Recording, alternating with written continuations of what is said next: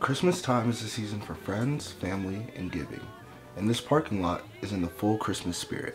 Welcome to the 3rd annual SCV Jeep Meet. Held in the Route 66 parking lot, guests come from all over to show off their rides and indulge in a little holiday giving. It's our monthly meet that we come over here with off-road vehicles, take a look at all the setups that everybody has, from Land Cruisers to Jeeps to you name it, Chevy. Everything is welcome here, 4-wheel drive. As long as it's 4-wheel drive, we're good.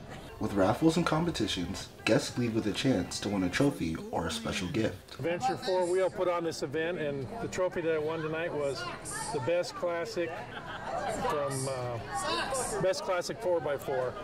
So there's a lot of new Jeeps here, but I happen to be one of the old Jeeps here. Guests of this event are not the only people who end up taking something home. The real reason for the Jeep Meet goes just a little bit deeper. What we really thought once that holiday came, that we knew that there was a lot of folks needing some help out there, and you know, we immediately turned to the kids side of things. Fred Jordan Mission does an annual toy drive, happens every year, and we just help donate to that.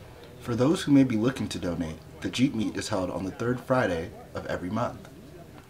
For Canyons News, I'm Darius Berko.